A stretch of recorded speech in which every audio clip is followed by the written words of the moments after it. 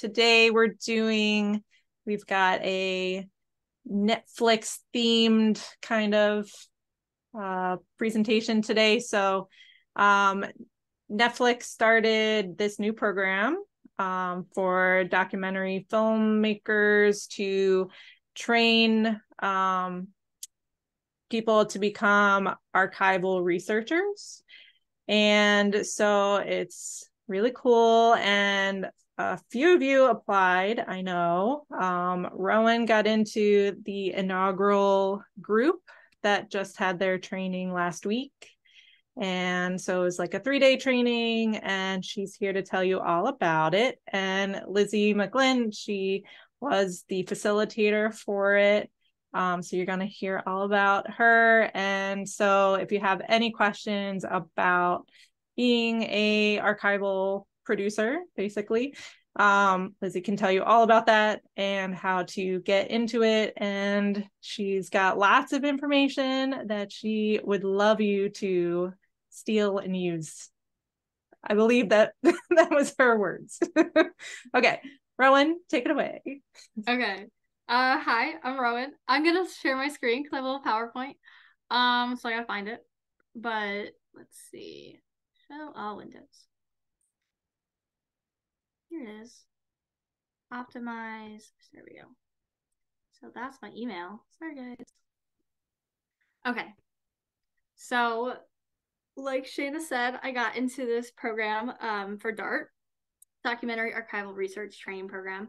Also, if you don't know who I am, I'm Rowan. I went to Syracuse. I graduated in December, graduated in December, walked in May. But I got into this program, Shayna sent it to me, and I applied, and I'm here to tell you all about it.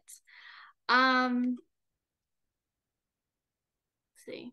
Well, no, it doesn't work. Okay, we're just gonna do it like this, because it works better this way.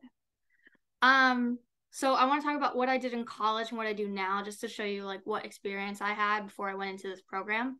So in college, I was able to go to Italy with the World War II Foundation and travel and film with them for 3 of their documentaries. One was about the Tuskegee Airmen, which came out in May on PBS. And then we also have another one coming out in November about the Senator Bob Dole and his fight in Italy. And then I think they're also putting together just a general overview of the war in Italy during the World War II. So a lot of what I knew about documentaries came from that experience. It was an amazing one. The director and photographer was there, and it was just amazing to be in those places as well as just filming. Also, Italy is amazing, so it was just a really fun time. The food was really good. But then I went into my senior year, and we still edited for World War II Foundation. We did our own little side projects, which were really exciting. But then I also did my capstone on women in the Algerian War. And that was hugely archival. I think we just filmed a couple different parts of that. And all I knew from that was how to go on the internet and search for archival film. But that was a great introduction in licensing and copyright and all that. So now I work at a local news station. I'm a production assistant, and I didn't study broadcast, so I've studied film, so it's a little different. But I like to think of it as a real-time documentarian, because I'm helping assist in documenting the history that is currently happening. So everything that's happening, especially local news, which tends to be kind of forgotten. But that is how I like to think about it. And then I also am a freelancer at Fox 56, another news station local, for their sports. And that is, I'm helping assist in the live games. We do live coverage of high school and college games in my area in northeastern Pennsylvania. And that I like to think about is how I'm highlighting local talent, because a lot of these high schoolers we don't have the ESPN, like it's not like that. We're not even the local colleges, they're not D1, so they're not getting covered. So we like to cover them, and that's really exciting just to like be able to highlight those young people. And then I'm currently working on a indie documentary with Jacob, who's on the call, but we're working on a film right now, and it's been really fun because I've been doing actually I've been the one finding the footage and just helping getting this project going and just trying to put it all together, and it's really exciting, and Jacob's writing it. So I'm having a great experience, especially because I work in broadcast, so that kind of gets me back into the film side of thing. So then what I knew about archival film and documentaries before, it was really just internet searches. Critical Pass was on a website that the World War II Foundation uses, as well as Getty, and just using things to license. And I only thought you could really license images, audio, and video. So I really didn't think that much about it. And I really didn't think much about fair use. As a student, you were just, you take your law classes, and it's probably not till your senior year anyways. So I really was scared about, I didn't have a lawyer, so it was really only fair use. I mean, it's really only licensed, so that's how I would think of it. And also it was only used in documentaries. That archival film was only used in documentaries, which isn't the case. You can use it for a bunch of different things. You can use it in a film that isn't a documentary, and it can just be something that the production doesn't want to shoot, and they just find a third party that has it already filmed. So that was what I knew before I got into this program, and then I got into this program, which was really exciting. I applied. You had to answer a couple questions about yourself and why you were interested in this program. And yeah, I was really excited when I got in. And then I just want to talk about what is it. So like Shana said, it's a documentary archival researcher training program. It's a development program intended to give individuals from under-recognized backgrounds the skill set necessary to be strong candidates for entry-level positions in documentaries. And we had our 3-day virtual seminar last week that had hands-on learning experiences with amazing people, professionals in documentaries. And it was to help us have a pathway to learn about different opportunities in the industry, as well as just aiding our growth for filmmaking journey. So me and 24 other people had an amazing experience with our facilitator Lizzy. Lizzy, if you want to introduce yourself, please go ahead. Hi, I'm Lizzy, and I'm Lizzy McGlynn. I've been doing documentary films for about 20 years, and I started out kind of soup to nuts, the way most of you probably are right now, and ended up focusing solely on archival. So that's my jam, all archival all the time. It is a very important path that has been under-recognized in the past. So one of the reasons that Netflix decided to do this seminar is to raise awareness that this is its own kind of career within the documentary film industry. So while we're all doing soup to nuts documentary, and as Rowan said so eloquently, she's doing all these different things and has this idea about what archival is, as people are proceeding to do larger and larger films, films that are entirely made up of archival, they realize that they need somebody who's very specifically devoted to that aspect of the filmmaking. So Netflix contacted me about 6 months ago, and we developed a seminar over the course of many months to try to introduce this area of filmmaking that people don't often think about as a singular career path. And I'd encourage all of you just to know that there is room in this area. It's a growth area within documentary because not that many people have focused on this particular skill. So Rowan was learning about it, and we're hoping that she, along with some of her cohort, will come and apply to work on some of the films that we make. I do a lot of stuff for the streamers, and now these days I do primarily independent film. So it's not necessarily attached to a streamer at the beginning, and then we take it to market and it finds a streamer. But in the past, I've done PBS, Netflix, HBO, CNN Max, which is now HBO. It's all the same. I don't know. They're all the same now, right? There's only 6 of them. I think I've got something on all of them. But anyhow, I'm here just to support Rowan, and I'm excited to hear how she's going to describe what she went through. I feel feel like you're selling yourself short. I see those Emmys behind you. She's Emmy award winning, so please, I feel like she just sold herself short. But she worked on amazing documentaries, which we're gonna see, because she used examples, which I think was really great to use examples from what you worked on, to show us, because it was like nice to see how that process was. So we're gonna show some of that too, which is really exciting. So then we're going to talk more about like what exactly Lizzy does, but like archival research and producing, it's shaping a story through archival material, such as photos, audio, letters, newsreels, newspapers, and archival film. It's not just photos and film. There's a lot more to it. And it's anything that's third party. So it's basically production doesn't want to shoot this. They're going to come to an archival producer, say, hey, can we maybe like find something that's third party that we don't have to film? And if they can find it and license it and it's in the budget, then they're going to probably use it. You also need to, as an archival producer, you need to make it legal for production. Sometimes it's not always legal and it can be really hard, but you need to have a host of skills to be able to do all of this. So you need to be kind of like a lawyer, you need to know a little bit of law. You're going to be dealing with a lot of lawyers.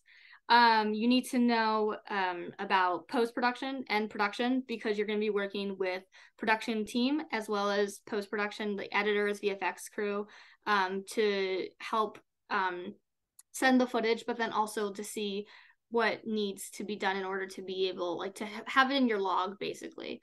You also have to collect every single item and log it into a database, like I just said, so that way that it's organized and it's a healthy project. You need to have a little bit of knowledge about expenses, because you're gonna, like, archival film is not cheap at all. But you also need to know who owns the footage and then who owns the copyright, which I didn't even realize was different. That's another thing I learned. So I didn't realize that someone who owns the footage may not also own the copyright, which is very interesting to me. I had no idea. But if you can start a project and collect the footage and organize it, then you're going to have a really good product at the end that is not full of legal problems and is a healthy, really healthy project. Lizzy, can we stop sharing and talk about the Summer of Soul clip? This is a great clip. Just really quickly, it's a great clip. Lizzy worked on it, and it's just showing how archival film is used, and then like how different news stations deal with licensing and stuff. So I'm gonna stop sharing. She's gonna show the clip. It's a great clip. I love the editing of it too. Yeah, this clip is really impressive. This film won the Oscar for documentary, although you might have missed it because I think like somebody slapped somebody. I don't know. It was a weird moment in the Oscars history. But for me and our team, it was supposedly like, you know, career changing. But I don't have an Oscar. I have this little plastic one that my neighbor got me. So I was not named on that Oscar, which is fine. Everything's fine. So I'm going to share my screen, and I'm going to just tell you why, in fact, I choose this particular clip to show. Partially because I feel like this clip is full of joy. This clip is, and it shows a lot of different aspects of, you can see my archive behind there. It shows a lot of different aspects of what's interesting and important about how archival footage can be incorporated. And I often say when we're introducing this clip that, and especially with Summer of Soul in particular, this is the kind of film where we used a lot of iconic moments in history just to contextualize what was happening at this concert. So the concert, just to give you a very brief overview, this is like the elevator pitch. Essentially, in 1969, there was a concert that was spread over 6 separate weekends. It was called the Harlem Cultural Festival, and it was essentially a lot of Black musicians playing in a park that was then called Mount Morris Park. And at Mount Morris Park, all of these people gathered to watch these musicians, many of whom were extraordinarily famous already, and many of whom were a little less famous, but who had all come here just to perform. The footage was definitely shown. Don't believe what you hear all the time. People say never before seen. No, it was seen. It was actually played on national television at the time. The producer who filmed it put it on national television. But After that, he made licensing it so difficult, and it kind of sat in a basement for about 40 years. And now when we look back at it, we see it as a really special moment in history in 1969 when the world was kind of blowing up. And this is, there was a lot of racism, and we're in the tail end of some terrible assassinations, and the 60s was just so tumultuous. And this is a moment of pure Black joy. So this film really embodies that. And in my opinion, this section here does a great job of contextualizing how we used archival footage in addition to the concert footage, which is archival footage in and of itself. But we used other more iconic archival footage to tell this story. And again, everything you're going to see here, it's not never before seen, but we've used it in a little bit different way. So remember that things that you've seen over and over again can be really exciting when they're used differently, and when you sort of recontextualize them in different pods, so that you could see the same thing. Yeah, oh, I recognize that clip, but it feels different depending on how you cut it into your show. So I think that's what makes this interesting. You're seeing my screen here? Yep. Okay, cool. Let me make sure I've got audio, because that's going to be important.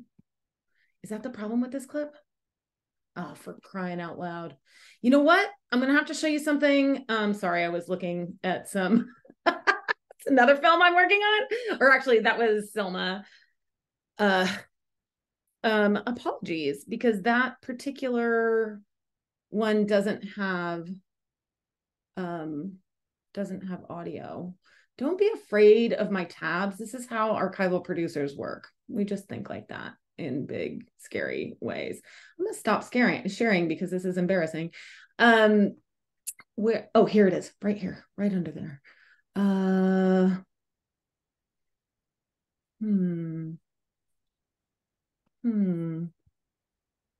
me see.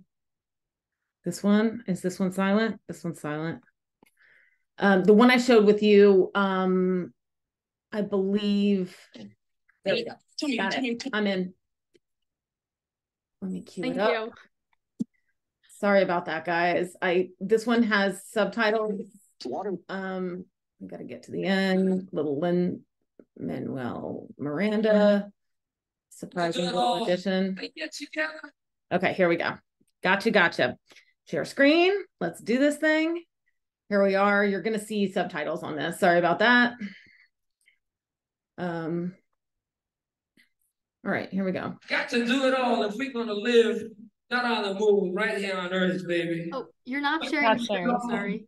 Not sharing. Not sharing just yet. There we go. Now sharing. Yep. Perfect. Good. Thank you. Before it's too goddamn late.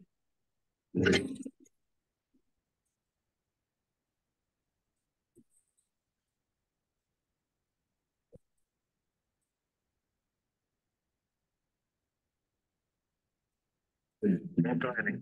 We're go. Stay tight. We're go. 875 feet. Yeah. Guys looking good. 16 seconds. Lights on. Drift into the right a little. Picking up the steps. 30 seconds. 6 feet, 2.5 down. Make your engine stop. Tranquility base here. Four landed. Land on the moon. Oh, boy.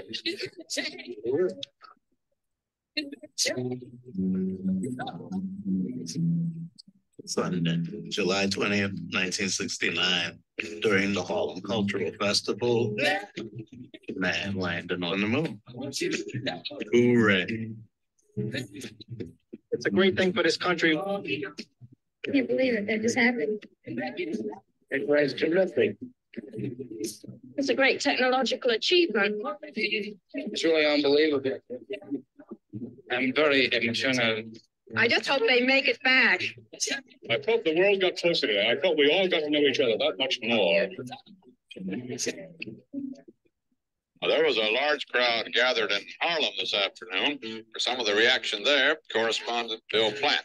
There are 40,000, perhaps 50,000 people at Mount Morris Park in Harlem, but they are not here watching the moon landing. They are here at the Soul Festival, part of the 3rd annual Harlem Cultural Festival. And for many of them, this is far more relevant than the mission of Apollo 11. What's your feeling now that the astronauts have landed safely on the moon? I think it's very important, but I don't think it's any more relevant than, the Harlem Cultural Festival here. I think it's equal. What are your thoughts? As far as science goes and everybody that's involved with the moon landing and astronauts, it's beautiful, Like me, I couldn't care less. This means more to you than that. Yeah, much more. The cash they wasted, as far as I'm concerned, in getting to the moon could have been used to feed poor Black people in Harlem and all over the place, all over this country. So, never mind the moon. Let's get some of that cash in Harlem. It's been a change. You make credit. Listen, all these young people, your way. I think it's a waste of money. People are going hungry all over the United States. Let's do something about poverty now. Straightening out our problems. There's so many people who need help. What's up there on the moon? Nothing. It's groovy for certain people, but not for the Black man in America. Well, here's the way I look at it. Like that. Black man wants to go to Africa, white man's going to the moon. I'm going to stay in Harlem with the Puerto Ricans and have me some fun. I had a dream last night, man, that I went to the moon. You went to the moon? Yeah. Did you go up in the Apollo? No, I went up in an Etzel. All right. Stop with the actually, maybe I'll leave that to screen share for just 1 second, Rowan, and contextualize this for 1 second. Just to tell you a little bit about what you're seeing here. Essentially, this clip is important to me because we start out and you can see he's our editor, who's very, very talented musician, has incorporated the audio from the moon landing into the song. So there's a rhythmic incorporation of that, of the Apollo audio, the NASA communications, placed into there. So every single moment that he cuts in, remember, that's archival footage, that's third-party footage, as well as we're essentially, for the purposes of this particular production, calling that concert footage production footage because it was licensed in a completely separate deal. So that's essentially our camera masters is the way that you would see it. But everything else is third-party inside of there. So you can see the moon footage, which is kind of in the public domain. That's a little complicated, but because NASA's weird, but that's essentially American footage that's owned by the government. Therefore, we can use it. It comes in here, and then we cut, of course, to Cronkite. This is a very iconic shot of Cronkite where he wipes the tear. Most people who have spent any moments with the Apollo are familiar with the tear wipe. It's iconic, but it feels different here again because it's being contrasted. You have all these specifically white people telling you how excited and how beautiful the moon landing is. And then we cut to the Black people telling us, I'd rather have that money right here in Harlem. So for us, it's this different use of footage. This is most of this footage that you're seeing here is CBS and NBC material that we've cut in. So the sourcing should be straightforward, but we did have a couple of hiccups with this footage. This footage here where CBS is at the Harlem Cultural Festival is the only known footage of a news source at the festival, which is wild if you think about the number of people that were there and for the number of weekends that they were there. So the news organizations were not in attendance here, or when they were, that footage, we couldn't find that footage. And the way I found this is not because I'm some brilliant person, but it's because I told somebody what I was doing and they told me, have you seen this before? So for me, this piece of footage is really iconic for me because it's a career maker for me, but also I didn't find it. My friend found it. And the only way I got my hands on it is by communicating what I'm doing. And this is something I continue to emphasize with Rowan's group. And I would emphasize with you as filmmakers. This is so collaborative. It's not just collaborative within your team, it's collaborative without. And when you find yourself with the instinct to keep things to yourself, that's you're probably better off sharing, because people say things and can give you clues to things that you wouldn't find otherwise. So anything I would tell you about a film I'm doing is not going to allow you to make this same film I'm making necessarily, but like sharing information with people, you're always going to get more back. So I would always recommend just like communicate about what you're doing to all kinds of different people, because they can get you to different places. And then the final thing that's kind of interesting about this is this footage here. This is actually in front of the Apollo. You can see it says Sly right here, because Sly and the Family Stone were actually playing at the Apollo the night of the moon landing. CBS goes to the Apollo. They took this footage, but they never aired this footage. And because they never aired it, they did not want to license it to us. So we had Questlove, the director of this particular film, go, well, the way it usually works is people like me will write a plea, and then Questlove will put his own flavor, his own stamp on that communication. And he will be the person who directs it to like CBS in this case, and says, why won't you license us this footage? They don't like to license things that they haven't aired, because they think that it hasn't passed their journalistic muster. And so for them, they don't feel like it's their responsibility to watch every film out there and to make sure that we are meeting their journalistic standards. So they weren't licensing footage like this. Since then, they've started doing it on a case-by-case basis, partially because of film like this. You can't have this footage of Black people giving their honest opinions about the moon landing and not let it out there for the people in the present to understand the true emotions of what was happening there in the past. So in our project, we told them, and I saw Rowan had it in her slide, that this is a case of keeping history, holding history hostage. And, you know, when you say that to a news organization, they're like, wait, no, we're cool, we'll work with you. Which they did, but there was a lot of effort involved in that. Anyway, I'm going to throw it back to Rowan, because that's just sort of contextualizing this clip, which I think helps understand a little bit of what we're up to. Yeah, and I also think it's interesting that we talked about CBS and they won't like license outtakes. Well, now they do a little bit, but like you had said that ABC will license outtakes but won't license anything that like was aired. So it's completely they prefer to not license their branded content because they don't want their brand in any way diluted. So all of them have reasons that they do or don't license, and they're all at odds with one another, and they all kind of make sense. Yeah. Yeah. It's really, and then one of the, I forget which one, doesn't like license to competitors too. Like ABC also, yeah. who is a Disney-owned entity, although ABC is, Disney is now looking to possibly divest ABC to, I believe, Nexstar, who is another conglomerate. It's just early talks, but things like those kinds of deals are things that I've always got my eye on, because it's like, if that were to happen, that would be a major change within the archival industry and how we go about both sourcing and licensing footage. If a major news archive like ABC that has really chronicled the last 80 years, 70 years of news history changes hands, and it changes the access to that's hugely impactful for the entire industry. That's actually good to know, as I work for a Nexstar Nations station. Oh, do you? That's right. You sure do. Yeah. So that's actually good to know, because I think I told Lizzy this.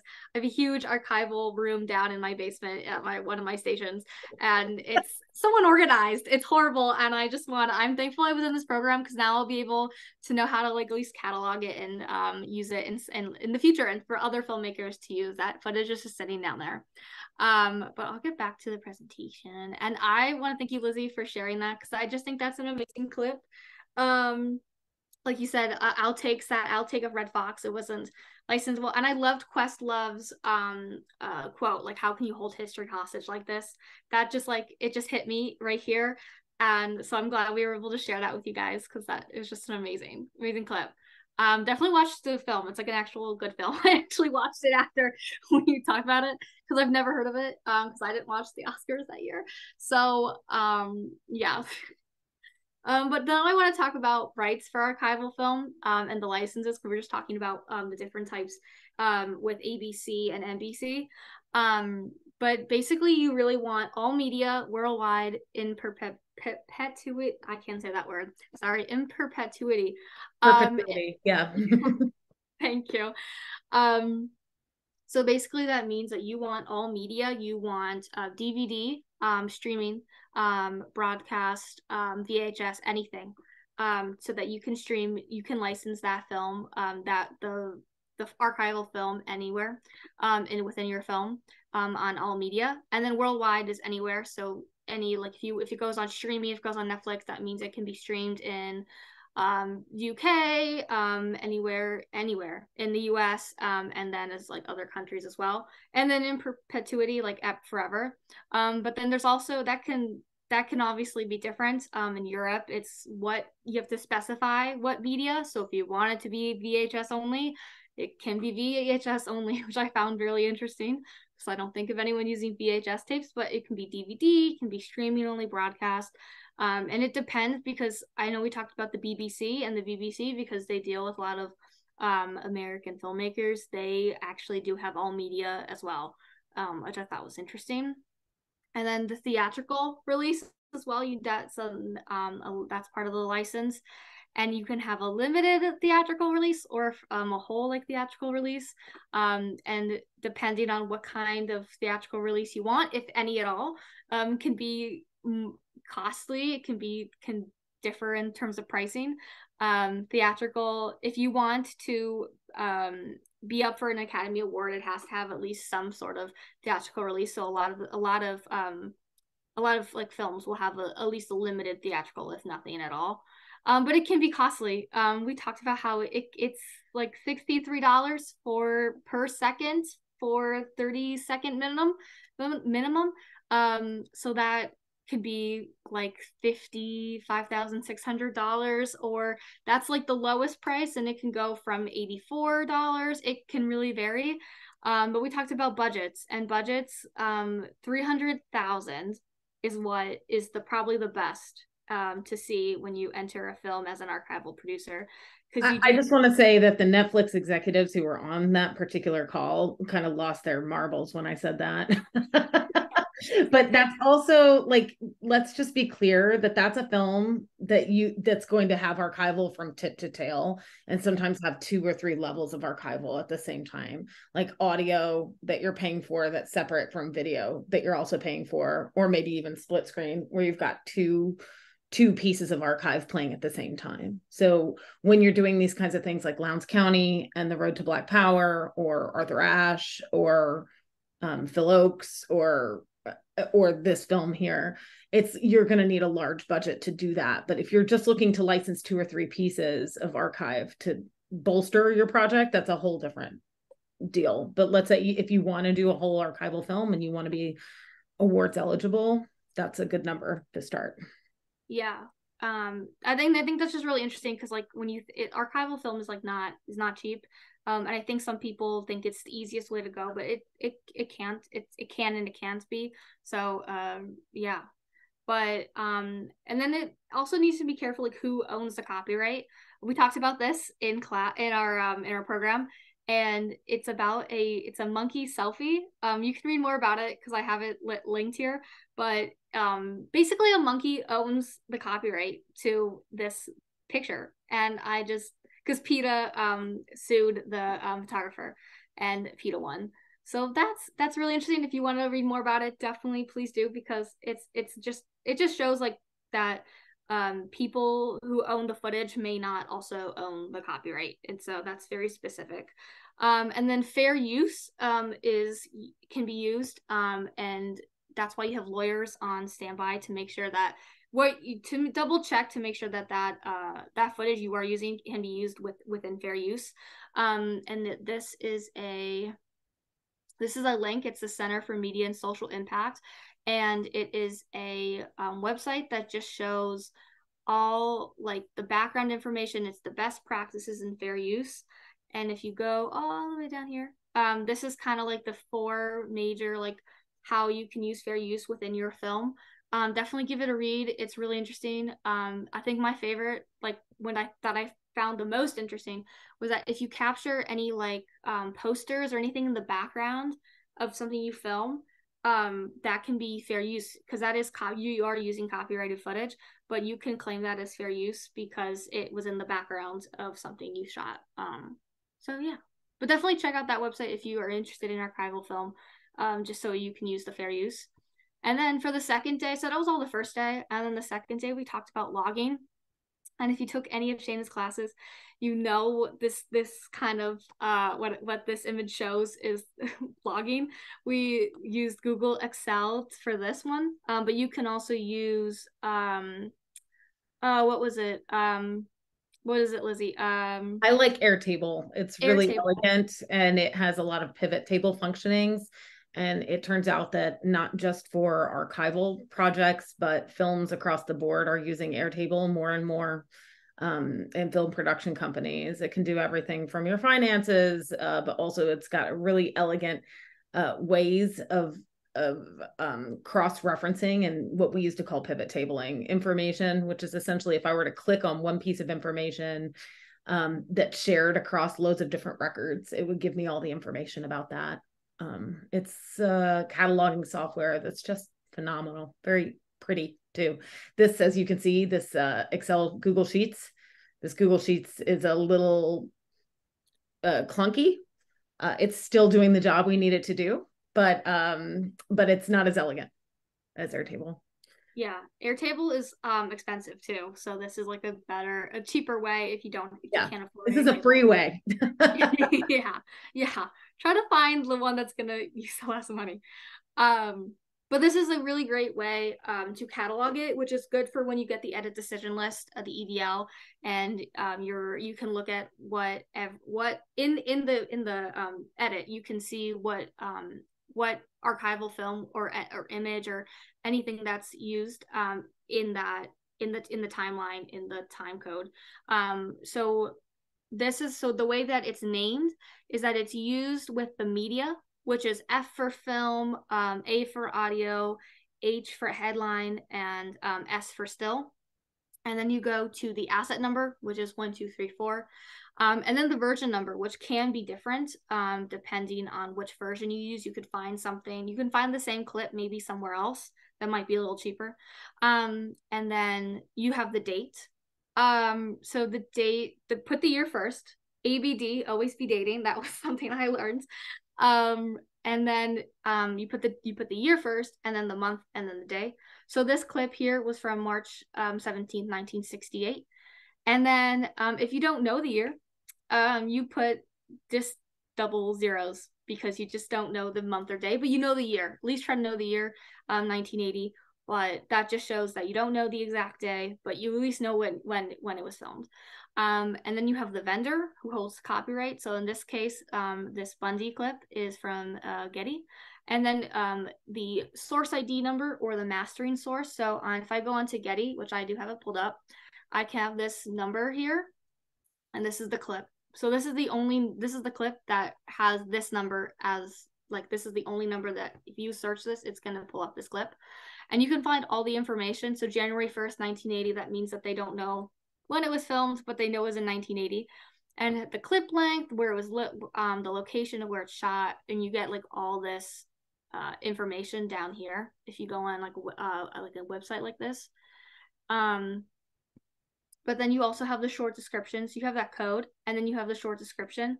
And you put that into Google, and you can do a concatenate, and you can make it so that you have this beautiful asset name, so that it's easier to log and to make sure that you have the right clip when it's supposed to be, when you get that edit decision list. And then when you send all of this to the lawyers, if you're using fair use, then that way they can also see that as well. So it's a great way to just organize everything. Airtable is preferred, but again, Google Sheets is a great, cheaper way to use that. So then I want to talk about day 3, which we had amazing panelists. We had Alyssa and Beth. They came and talked to us about networking. Just talking about like what they want to look for when they want to hire people and assistants. And it was really like they want someone who can collaborate, who has a personality, who's willing to learn, and just wants to be there and learn. And I just found that really fun to talk to people who are in this industry, who like talked about what they did and hear how they got into archival as well. And that was a really great discussion with them. I really enjoyed Stephanie's discussion, which was about using AI in documentaries and how it can be good and it can also be really bad. You can use AI to help digitize things, which I found really interesting. Or in the terms of like logging, you can have it so that like you don't have to type in all of that stuff or find a screenshot. You can have AI do that for you. And we did this exercise, and I'm going to have you guys do one as well. But Stephanie shared this clip with us, and I have it linked here, but it's from the University of Washington, and it is San Francisco, like it's a steamboat, and people are waiting. And we used AI to kind of recreate that image. And while this is a historically accurate image, this was taken by someone, and at that time, the AI one was obviously not. So it's very fun. Wasn't fun, but it was very interesting to see how AI can be used and how some documentary filmmakers will use AI instead of actually using actual film. So I'm gonna have you do that. I have an AI link right here. I'm gonna send it, and you guys can create your own. See if you guys can create your own image, and then I'm gonna show the image. This is the one. This is a different one. So this one is from, I think, 1929. It's, Campus Day, showing students gathered on a quad at the University of Washington, sorry. And I want you to try to using words and using, and you have to change also the crayon to photo, but you can use this 1900s black and white photo or something using words to type that in and try to recreate this image using AI. And then I really want to see, like, if you want to send them in, I want to see how well you guys do and see if you guys can do it. So I'm going to stop share and you guys can do it. I did it. Lizzy, if you want to do it too, you can. Your mic's on. I actually subscribe to OpenAI because there have been a couple of situations where I'm working on narrative features, not documentary features, where I'm interested in, I was doing this bowling feature, silly comedy about bowling, and they needed to, essentially to recreate like who's the first Black bowler, and they wanted it to sort of be a parody. So I was like, let's see what AI can do for us just to create this thing. It's right now it's the Wild West in AI. There's actually no copyrights within AI generated images. So when we're talking about this, we're talking about generative AI, which is very different than the software that would help us log or make EDLs more easy to digest. But essentially for generative AI, they can source from almost anywhere.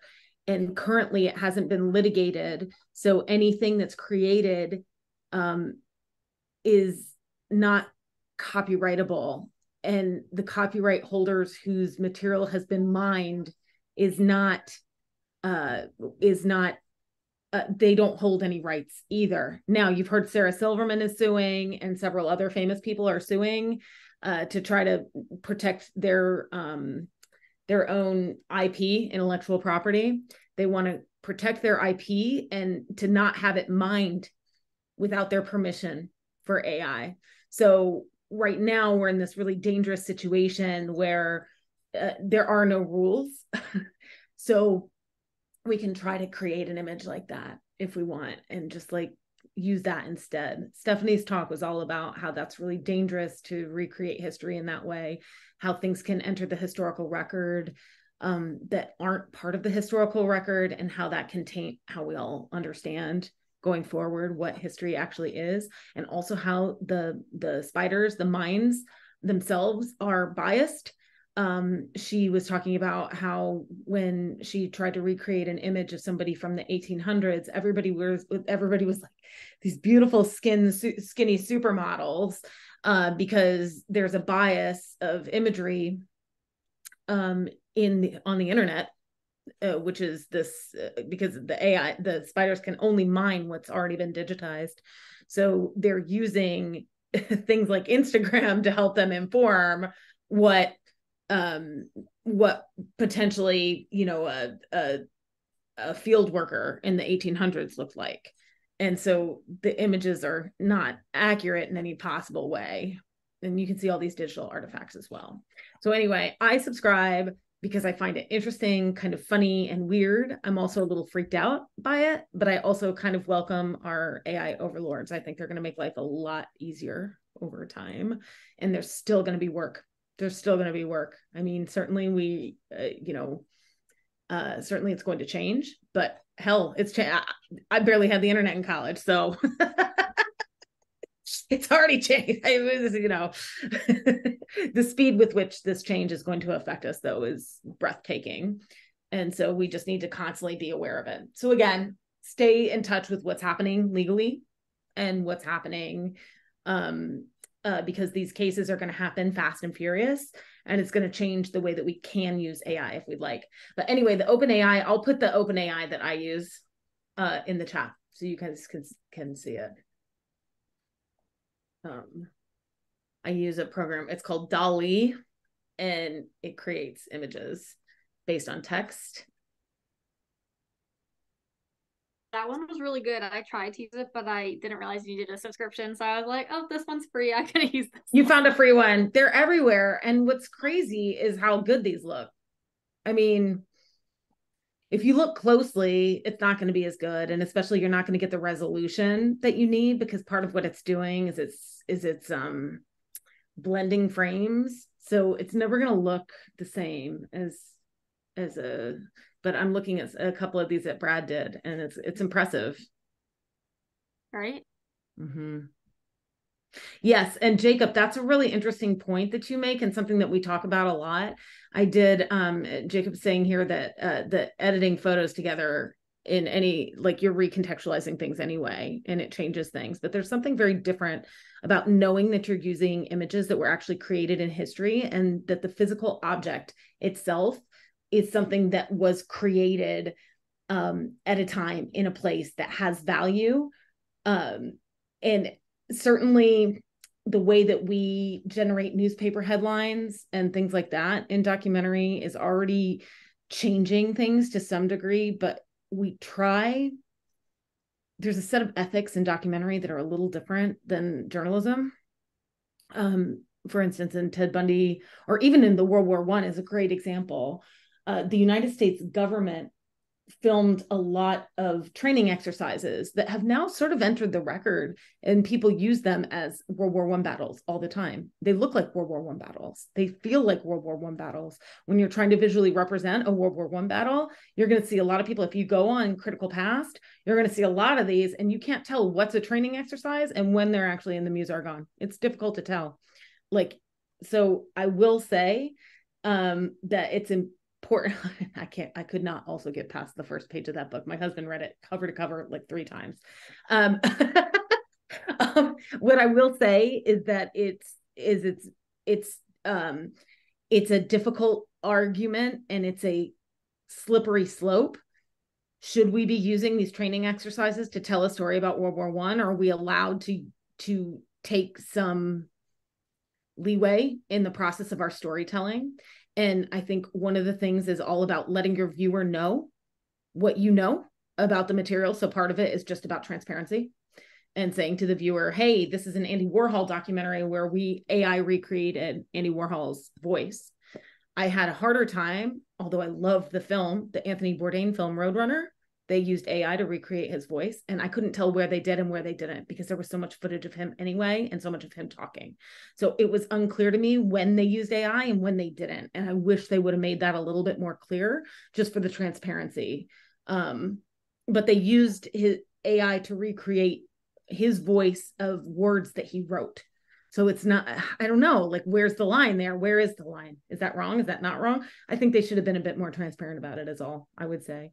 So I think the conversation is just about transparency, but these are things I'm sure you're talking about in all your classes, ethics, or just in all your seminars, meetups, the D word, we're talking, all the documentary associations are talking about it. So it's something to keep in touch with. Yeah, I want to share the letter that Stephanie and you shared with us. This letter, because we'd obviously like the SAG strikes and the writer strikes. Like, they were all over. Everyone's talking about it, especially within our like groups of like filmmakers. So this is a letter that they shared with us in our program, that just kind of talked about what Lizzy just talked about. There's the Archival Producers Alliance, who kind of put this together about why generative AI is risky and a slippery slope, and how can we manage it. Yeah, Lizzy, do you want to talk more about that? I feel like you, because I know I saw you signed it, so if you want to talk more about that. Yeah, I helped write it and signed it, and I've just been like, more and more AI is just entering our world, and it's happening pretty fast. I don't feel like I was having the same conversation even a year ago, so it's a little strange. But essentially, we're just trying. Yeah, Steph actually just fully read the letter, and I love it if you guys could just see what what we're all saying here is just that we're concerned about everything from deep fakes to distorting history. And it's not that we think that this shouldn't happen at all, but that it should happen with transparency and with conversations, and that we should not embrace this so quickly that we don't take a breath and think about what those ethics really mean and how we feel about all of this. And this needs to happen across the industry, but archival producers are uniquely situated to really be the gatekeepers of this kind of material. We see what goes into the edit. We see what comes out of the edit. We are logging and trying to keep track of what all of this material is. So to some degree, when I'm looking at a film, I see it as a shot by shot. Seeing the gestalt is a gift that I get usually a year later, because I'm not able to see a film as its whole entity until after I've dealt with each requisite part that I have to license individually. So for us, having the research practices, having the production, the post-production, and then the legal practices that we have to incorporate as parts of what we do.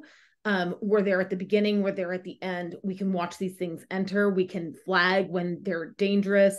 We can also say that we can also encourage transparency. And there's also, right now, there's actually we had a lawyer come speak to us, and he told us that currently, if you have AI in your films, that the Copyright Office cannot give you a copyright for what you've got, because it's so slippery right now. So he read something very specific, and Rowan, I can try to get that to you to share with the group. What exactly that what's written into law right there at the Copyright Office is.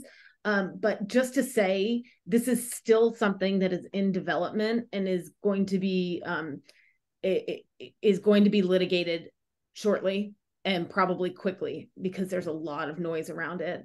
People worried about their own IP, all the way to people worried about tainting the historical record, which, as we noted and discussed, is already happening, right? So it's slippery, it's difficult, it's something I'm by no means an expert in, but it's something that I find myself discussing over and over and over again at this point. It's top of everybody's mind.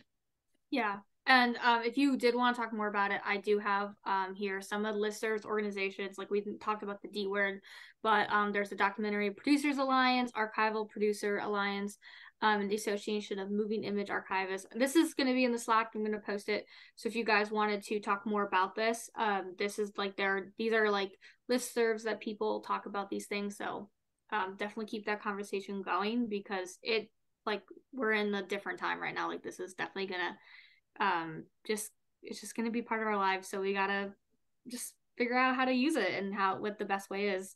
And then lastly, if you guys thank you for coming, one. But then if you guys wanted to talk to me more about this program, my email's below. And they're going to do this again, definitely. So please apply. It's a great program. You're going to meet amazing people. Everyone on the call is just amazing. And we're now in a Facebook group. We still talk, even though it's been a week later, but just trying to share our content and support each other, because we're all just emerging filmmakers right now, and trying to get our feet off the ground. But Lizzy, if people want to get in touch with you, what's the best way? I mean, certainly you can email me. I get a lot of correspondence right now. Things have been going a little nuts, but also like I'm always trying to get back to people. So if you have something very specifically, I'll put my email here. If you have archival specific questions, I mean, I can't answer everything. It's kind of like if you've ever sat in on a fair use seminar, everybody wants a piece of those lawyers, I swear, and they all want to ask their very specific question and get like a very specific answer, and the answer is always it depends. So but you know, archive is a little more straightforward except for the fair use questions. So if there's something specific that you want to ask me about, I'm happy to try to field that. Sometimes it's been a crazy kind of year, so sometimes I'm a little slower than I'd like to be to respond, because now I used to do one film at a time, and now I'm just doing lots of different things at once, which is I feel like a post-COVID reality for a lot of people, and especially with a work from home. You know, production used to be a very much in-person thing, and now we've learned Summer of Soul was cut. It was the first film I ever cut remotely. So, you know, we've all had to learn these remote workflows and work systems, and Archive is uniquely situated to do that. So I don't go into an office. I'm alone a lot. Doesn't totally suit me, but okay. But anyway, all that being said, I'm always working remotely, which means I'm kind of doing like 20 things at once. So I'll do my best to get around to any questions, or definitely like you can get with me on LinkedIn too. A lot of people, LinkedIn, I don't know, when did that get so big? It's huge. Everybody's on it. I feel like it's a big conversation. I feel like I'm seeing my archives post really cool things on LinkedIn that I wouldn't know about otherwise. So it's just another way to sort of cull information. And Stephanie gave Rowan and the cohort, and Rowan's correct, including Rowan, the students in that cohort are just like remarkable people. So it's really interesting to get in with all of them. But Stephanie's advice to them, Steph Jenkins, was to read the trades and to make connections with people. And this is like, even this kind of connection here is really valuable. You know, I think film is nothing if not collaborative. So all of us meeting all the time, I'm constantly, I want to do these kinds of meetings all the time, just to meet people and see what people are doing, tell them what I'm doing so they can tell me where they've seen footage that I can then not take credit for finding, but also find for my film.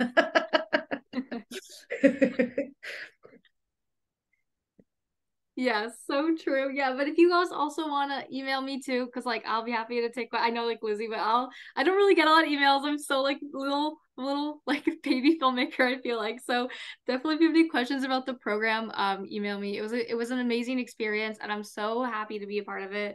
And Lizzy was an amazing facilitator. So, and I hope you do it again. I think I'm assuming they've asked you to do it again. I hope. They have to, you know, it was a big thing for them, and it was the first time they've done anything like it, and so they're waiting on some responses, and then they're gonna, because they did make it free for people too. Yeah, they're looking for people to come into this space. So if anybody's interested in moving into this space, like very specifically, it's really, there's a lot of work out there for people like us, and it's creative. It's a creative space, but it's also a technical space. So I just feel like I flex about 10 different muscles on any given day. I'm never doing exactly the same thing all the time. That's not to say some of it isn't rote and a little boring and a little bureaucratic, but that's unfortunately what work is.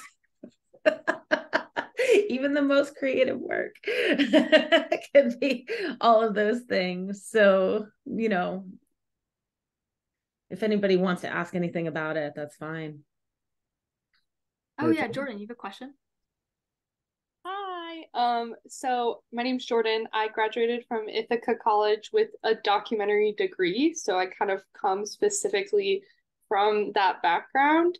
And I think part of the training that lent itself to my education was the idea of finding a character and seeing like the humanity of a person that you're displaying for your audience, and understanding that yes, they're giving maybe a social or or some sort of political statement to your audience, depending on what you're saying, but they have to have some sort of appeal. And especially that Summer of Soul clip you showed, like, that film is, if people haven't seen it in a theater, you need to get into a theater and listen to that soundscape. It's ridiculous. It's magical. But regardless, like, I felt like that was such an exemplary show of how archival is capable of showing us those characters that we maybe crave even in just like fiction. So it brought up the question for me of, like, as an archivist, while you're doing this research, what hat are you wearing? Are you getting a list of the assets that your editor, your team wants, and you're kind of viewing it as like, okay, what can I get? Or when you're finding these assets, are you kind of wearing a creative hat where you're saying, ooh, this clip has some cool people in it, and I would love to see them use it? Yeah, both. I'd say for Summer of Soul, they told me almost nothing. That was a sort of sandbox film. A lot of the stuff I work on is a little bit more, people aren't sure how they're going to do it. Sometimes they don't even think they can. And they're like, oh, that won't exist. And it's like, no, it exists. You'll be surprised what exists.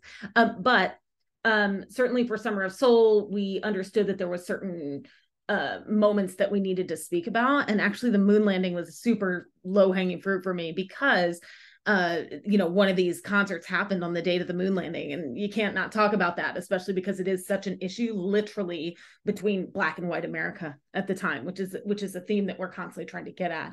So like that, in knowing what exists, I've licensed the Apollo footage before, and knowing that each of the networks has their own huge has a whole huge set of moon reactions and things like that. So finding the moon reactions and things like that was something that I knew I was going to have to do. And I get excited because I like go into the archives and I hadn't done that before. So it's like, oh, what's even going to show up? But anybody who had done a moon film before had probably seen those clips before. So it's like, when you start doing this, you start to get more and more familiar stuff. So I did know like the tear wipe is something I've seen used over and over again, the same way you've seen certain clips of Martin Luther King, or Stokely Carmichael or RFK. You see sort of the same things over and over and over again. So some of those things are very easy and I know what to do. Some of them, they'll ask me specifically, I need Sly looking like he's just off a bender. It's like, cool, I can find that. That's actually kind of low hanging fruit too. Or they might say something to me. Like, hey, we're thinking of this area. Can you find what you can find? I like it when people empower me to do exactly what you just said, Jordan, which is to go out and be like, this looks super interesting. Can we shove these people in there? But it's not always the job. Like some people have more control than others. I did a film on the grunge era, which you'd think would be fun, but I don't love the 90s. The 90s is really tough because it's prosumer time. And prosumer time means ugly footage. It means it's under somebody's bed. It's like God knows who took it. Rights are all over the place. Everybody's like cutting between pans. I don't know. It's crazy. The 90s is nutty. But anyhow, with that, those filmmakers knew what they wanted, and I felt a little limited in my ability to go out and find what I wanted to find. So it just depends on the filmmaker. But as a filmmaker or an editor, I mean, when you talk to your archival producer, I just also want to just like distinguish myself from an archivist, who's the person who actually does the cataloging in an institution. But as somebody who works in archive, as an archival producer or an archival adjacent professional, I don't know how else you would call it. I do it all those different ways. Yeah, somebody tells me, or I have to figure it out. Either way, you're going to figure it out. It's usually communication with the editor more than the producer or the director, to be honest, because the editor is like cutting and they find a hole and they want to fill that, but they're afraid to go on the internet, which they should be. So they want me to find them something licensable. That's the best way. Yeah. I have a question as well. So I'm just curious. I know, Lizzy, you mentioned that this is like is definitely like a growing part of the industry and that you work on a variety of things at once. Like job wise, do you see that, you know, like a lot of the jobs are network based where you're working on a variety of projects, or it's more like a freelance type of a deal? I'm just kind of curious, you know, if there is one way it leans. I think for me, it's also a late career thing. I'm like older, so I've been doing this for a while. And I think, you know, when you are more coming up, and I don't even want to say entry level, but like early career, that there's more opportunity to do one thing and to be in that one thing. Although what a lot of production houses will do, some of my favorite production houses, and this is how I came up, is they'll have you wearing many hats.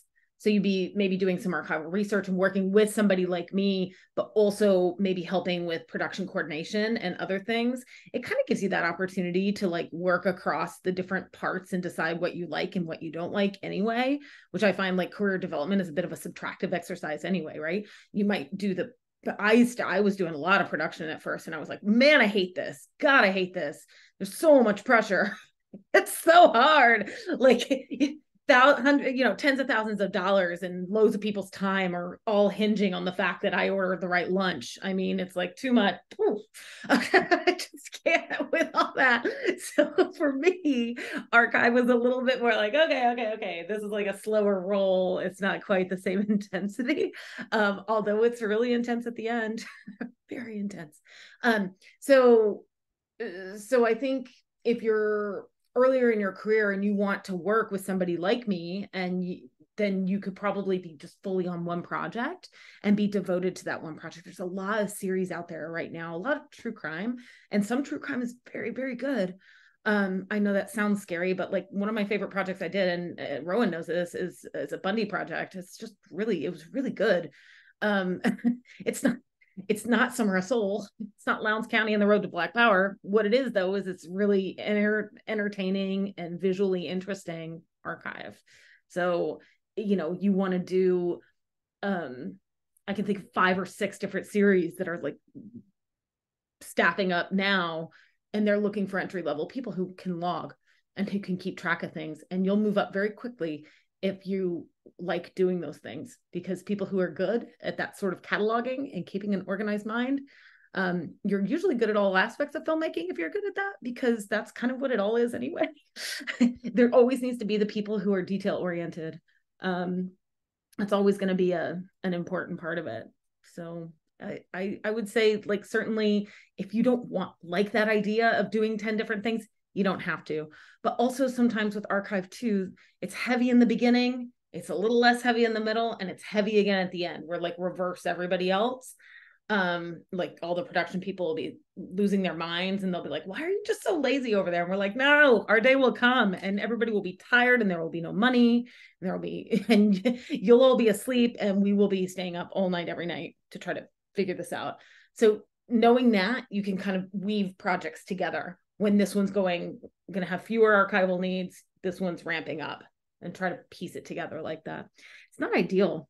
This is stupid capitalism. I mean, we have to have healthcare. We have to have these other things. So it's not always ideal, but it's certainly possible. And there's enough work out there to make it happen, I think. Contact me. I can help. Yeah, thank you. No, it's just, you know, interesting. I'm just curious kind of, you know, that specific space. So, but appreciate it. Yeah, there's a lot. There's just a lot, because there's a lot of manual labor involved in it right now, of finding the objects, logging the objects, the assets, getting them into the edit, tracking them through the edit, and then getting them out and getting them licensed. It's a whole part. And even, I'm telling you, even like these feature films, these narrative feature films didn't used to think they needed somebody, and they just let some editor do it, and they get all screwed up every time. So it's like they've started hiring people too. And I work in the ad space too. I work in advertisements now, which is very strange. Some days I'll just be looking at TikTok all day. That's not my jam. But also I'll take your money to like find user generated content for you. Okay. So I mean, there's a lot of different ways that these skills play out for a career. Documentary is my favorite way. But the skill also can grow with you. I mean, I've considered law school at this point because it's like, I know too much. And why are the, lawyers are getting my day rate by the hour. So, not worth it though. Put some hours towards the credits. Yeah. The entry level checked off. Yeah, exactly. Lizzy, do you have any recommendations for where people can look for work? Definitely. I would say Media Mavens is a great spot where people are posting things. I know Facebook is not that great, but there's a Facebook group called I Need a Producer.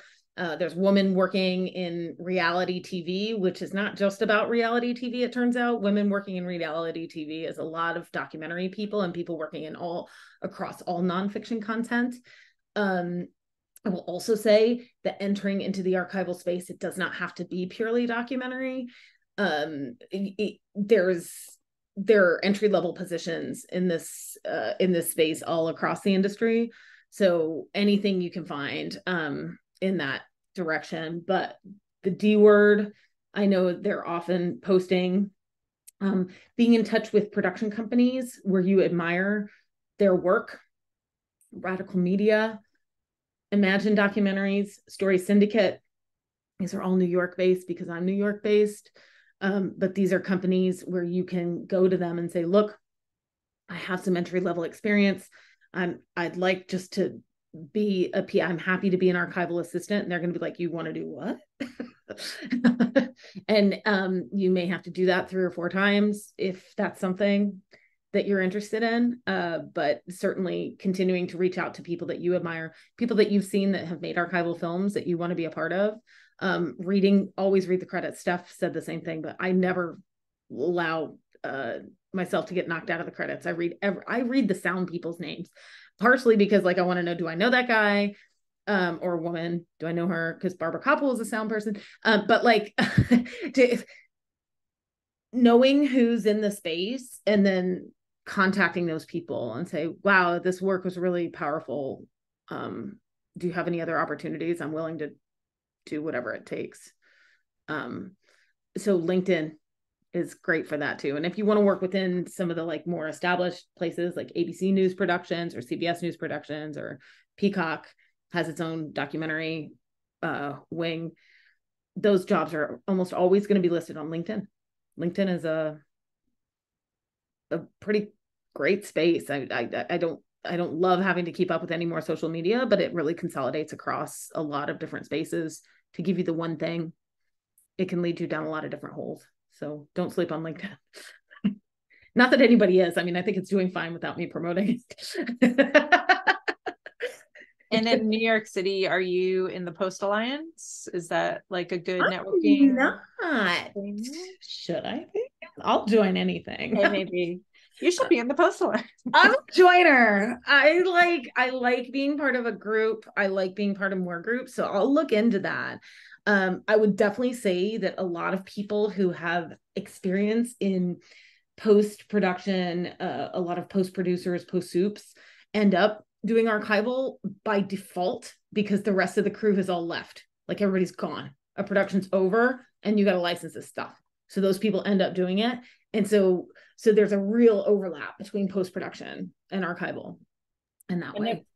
If you haven't mentioned it yet, this goes for not just documentary, like TV shows, like everything. I'm telling you, I've done, I shoved like 6 pieces of archive into Minari, which was a Korean film. I didn't know those guys. It was an A24 production. They were Korean. They called me out of nowhere. I was like, sure. Okay. It's just like all kinds of different spaces. There's also a whole company called Nickerson that does this just for advertisements. And I can't understand why the advertising companies will call me because Nickerson can do it. And then I met some people from Nickerson and they charge like 8,000 gazillion times more than I do. So it turns out that even though I feel like I'm charging more than I can make in documentary, Nickerson it charges even more. So if you're an individual, you can make money. There's money to be made in this space. And I know that none of us got into documentary to get rich, and I'm certainly not getting rich, I'll tell you that. But there is a career growth potential, which is something that you don't always feel when you're in a field like this. So again, that's part of what the DART seminar is meant to drive home, is the sort of growth potential. And also they want to involve more producers and editors to understand more about archival, so that it can be less of a sticky, yucky process. So we had a lot of Rowan's cohort were editors and graphics people and whatever, and their understanding of archive growing benefits the entire production. So even if you don't intend to go this direction, having a really great basis of what it is that this is, so that it doesn't get you all stuck up at the end of a film, because you can really get messed up if you've got unlicensable things and like your picture locked, and you've got to find something the exact same length to shove in. Your sound design is locked, everything's locked, and suddenly you have to swap a clip, but you can't find something that's truly equivalent. It can be really difficult. So you want to be sure that you're ahead of all of that. That's why it's not just the whole career of it. It's going to fix everything. It's going to be a piece of everything that you're doing. And that goes for sound people too, because of course there's a lot of third-party sound out there, and music licensing is not what I do, but it's kind of the same, but it's harder, I would say. That's all about connections. That's who you can call in a different way. Well, does anyone else have any last minute questions? All right. Rowan, do you have anything else you need to do to tie this up? No, I just want to say thank you to Lizzy for helping me speak about this and sharing all the footage, because it's amazing. It's an amazing clip, like I said, and we talked about that. But just thank you for coming and being here and meeting everybody and talking about your experience on documentaries, because I really appreciate it. I really appreciate you, Rowan. You are one of the spectacular people who was there. And when Rowan was like, will you come talk to us? I was like, yeah. I wasn't like, oh, maybe. I was like, so, if anybody, again, I get excited talking to people. So thank you, Rowan, for inviting me. It's really nice. This is Thank you. You can come every week. My neighbors will be psyched. 30 events a year, you can come. Wow, that's great. That's so cool. That's so cool. Yeah. If any of you get up in Archival Creek, you just email me. I can at least point you in the right direction. I live in Archive Creek. Cool. Thank you both so much. Yes, thank you. Great. Good night, everybody.